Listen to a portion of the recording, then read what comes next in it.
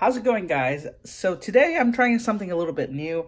I usually never do this, but I'm going to try to just throughout the day log what it's like to use the Galaxy S10. So this is my first day using it. Last night I unboxed it and I just set everything up, but beyond that, really I didn't do much. I still haven't set up a lot of things.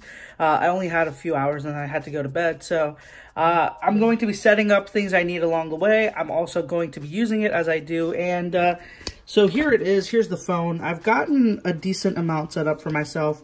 You know, I got another widget, the Google widget there. Downloaded a few apps, customized it the way I wanted. I reduced that grid size, so the icons look like they're normal now, not like those weird, just massive icons. And right now, what I'm actually going to be doing is I'm going to be headed to Best Buy to pick up the LED case. So there's an LED case, which I'm not sure how it works, so it'll be interesting to see. I wanted that, but it's just not available near me. So it's a couple of miles, you know, it's about half an hour away. So I will be driving over and picking that up. And just a report of right now, I'm at 77%, 10:53. I started the morning at about 7:30, but the minute I took the phone off the wireless charger that I charged on, I saw that there was an update, a software update. So what I did was I let it update, I put it back on the charger, and I picked it back up at 8 o'clock. And then I headed to the gym where usually while I'm working out, doing cardio, I just watch a little bit of Netflix. So let me just go see the battery if I can show you guys that. There we go. All right, so I have 40 minutes of Netflix, an hour and 34 minutes of Apple Music, Instagram, YouTube, blah, blah, blah. That's it. Nothing too much yet, and it is at 77%. I don't know. Yesterday, I was very impressed with the battery life. Today, we'll see. So, right now, I'm going to head out. We're going to go on, and throughout the day, I'm going to try and see what it's like and update you and fill you guys in as we go along. All right, guys, so I'm in the car. I will be using the S10 to guide myself. I've already synced up the Bluetooth in my car, so I'm going to be streaming music as well. So basically everything I do with my iPhone. So as you guys know, I have started using this in my primary phone, no iPhone. So the route is set. It is 27 minutes from here. And let's get started. Let me put this up. All right. There we go. All set up, ready to go. I'm sorry about the very horrible glare, but let's head out to Best Buy. All right, so I just made it to the Best Buy, as you guys can see, and I actually did have a pretty big issue with the phone on the way. So as you guys can see, it just says searching for GPS, and basically 5 miles into the drive, it started doing this, and the rest of the way, it didn't tell me the way. Luckily, I had this phone, the backup iPhone that I have with me, and I knew the way well enough to not worry about it, but still, this is concerning because if this is the only phone I had, and I was going somewhere where I did not know how to get there, this would have been a little bit frustrating. So I don't know. This is not the first time it's happening on Samsung devices for me. My S9, S8s, they all did the same thing, and I don't know why. I mean, sometimes, yeah, GPS does have problems even on my iPhone, but the Samsung seem to be the worst. Like, they never work. And the first time I try this, same thing happening. So I'm going to see what I don't know what to do about it. I will do the same thing when I go back. I will put the GPS on. Let's see what it does. It is at 69% charge now at 11:25 a.m. But nonetheless, let's go inside and pick up that brand new case. All right, so LED back cover acquired. So it was pretty easy, in and out in like 5 minutes. Now to make the drive back home, and I'm going to test out the GPS thing again. I'm not sure what's going to happen, but let's see. I will be making a video on this. This case is supposed to light up. I don't know how it's going to work, what it's all about, but should be interesting to see. I didn't do my research on it on purpose because I kind of want to be surprised by it and see what it's all about. Interesting case, interesting device. Had to drive up 25 miles to find it, but it is sure as hell better than this weirdo silicone case, which is 100% going back because it is just really bad quality for $30. I can't believe how poor it is.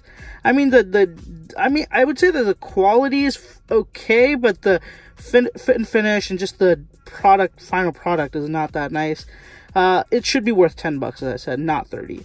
All right, that being said, let's go back home and just a battery update again, 68% at 11:34 a.m. So let's get to it. All right, guys, so I had to go to another destination, and again, same thing. What happened was, for about 5 miles or so, it was perfect, you know, no issues. It was guiding me perfectly, but at that point, suddenly it's like searching for GPS, and it goes crazy, and it never locks onto my position again.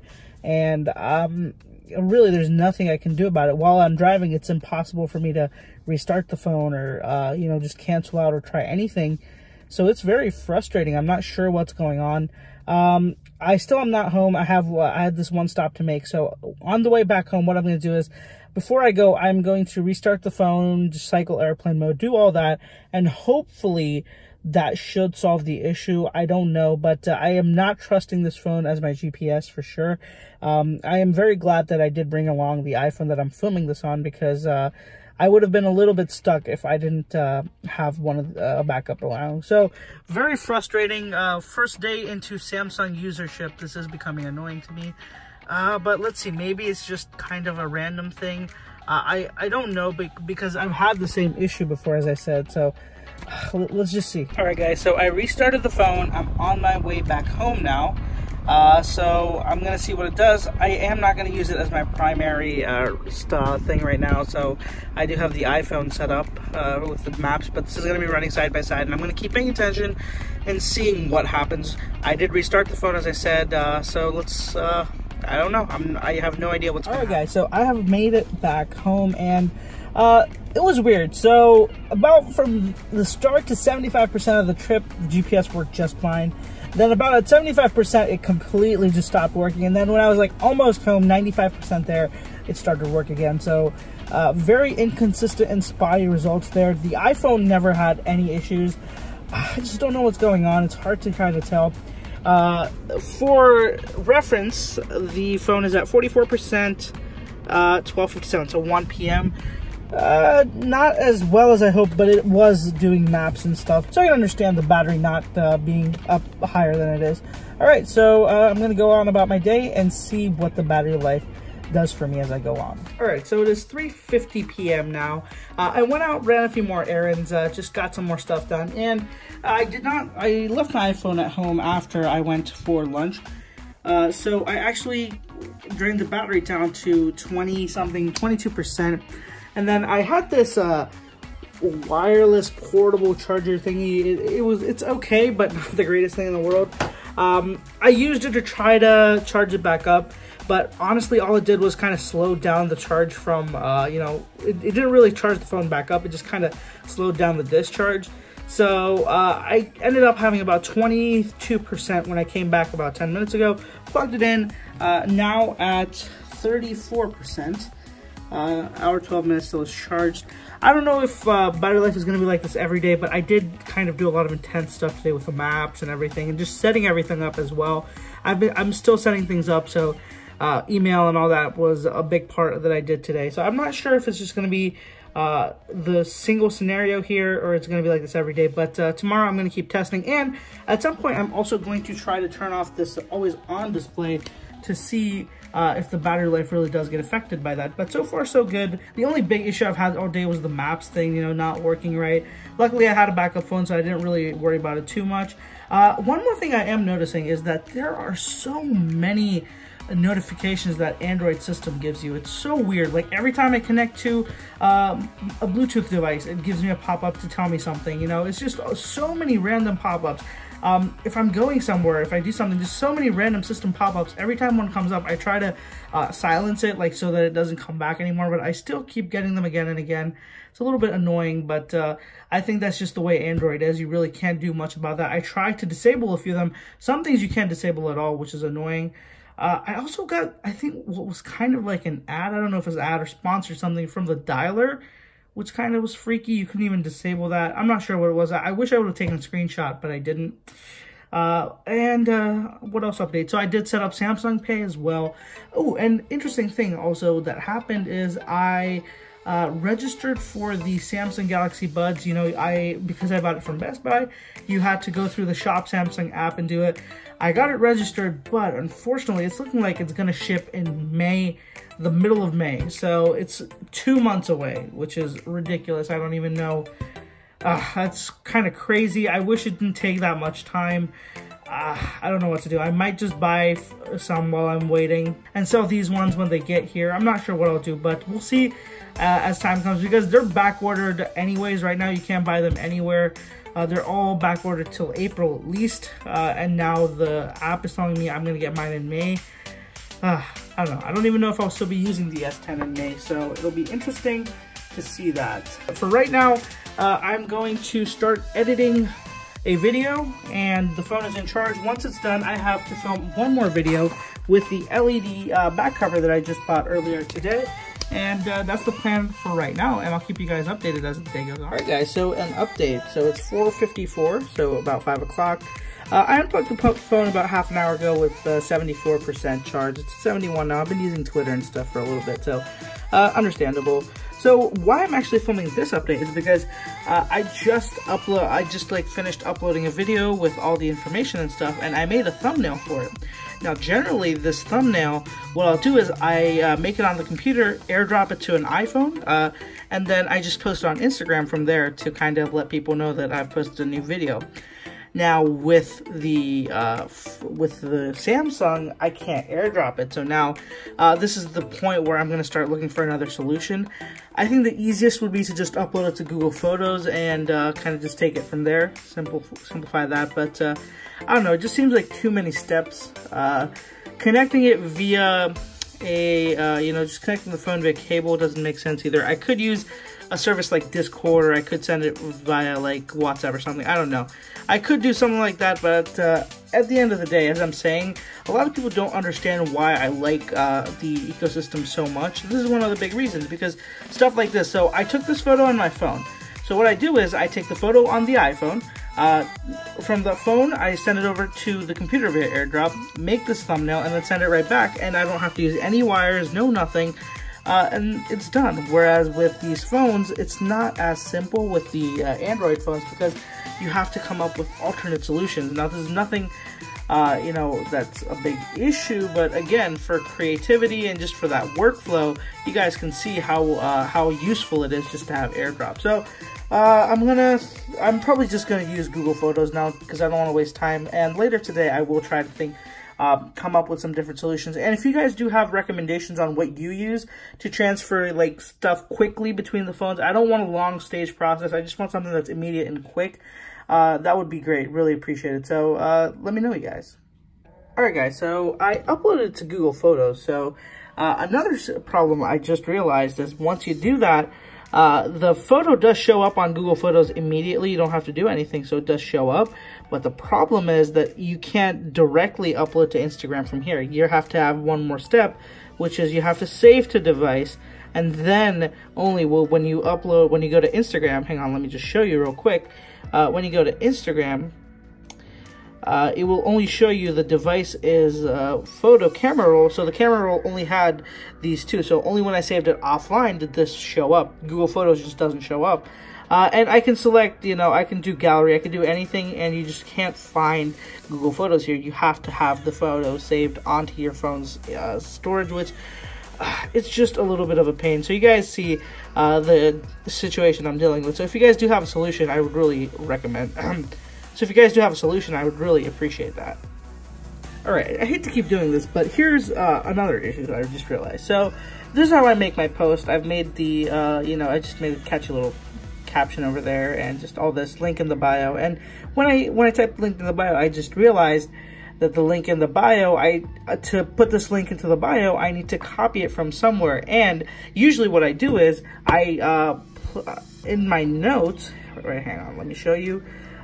In my notes, when I upload the video, I just make a note like this saying trying out Android for the first time. I have the link, and because the way that these because of the way just this ecosystem works, what happens is I have the same note available to me on any iPhone that's registered to my name. So I can just go, hang on, and I'm sorry, I just don't want to show you all the notes. So I can just go in there and it's right here. So what I can do is copy from right here, go to Instagram, paste it. But for Google, for this, I'm now going to have to find another software solution that's gonna force me to use another app or something to copy it over. So there's a few. I mean, that Notes is pretty simple. You can have a few different apps for that. But again, I'm just saying, when it comes to Apple, you get all this stuff inbuilt into your phones and into the computer, so you don't have to repeatedly download stuff. With Android, every single thing you have to download a different app, a different thing for, and it's not inbuilt into the system. And that's just because there's so many OEMs and different types of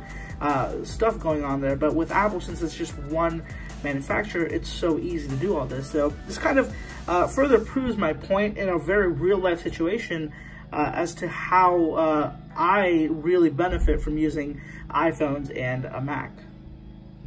All right, sit rep. So it is 9:30, almost 9:30, and I'm wrapping up the day.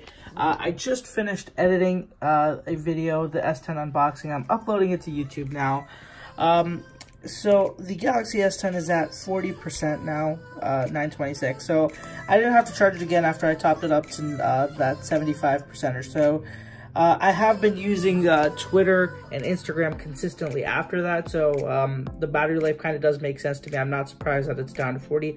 And all in all, I think my first day with the phone was not too bad. One of the biggest issues I had was, besides the maps thing, was Apple Music is a little bit buggy with Android. Now, that's something that I know is not anything that's wrong with the phone. It's just my experience with Android that's kind of being a little bit on the flip-flop. So honestly though, it's just not worth getting another music service just for this one phone and trying to transfer everything over, you know, download all the songs again, create those new playlists. So I'm gonna stick it out, go through the bugs and deal with it as it comes.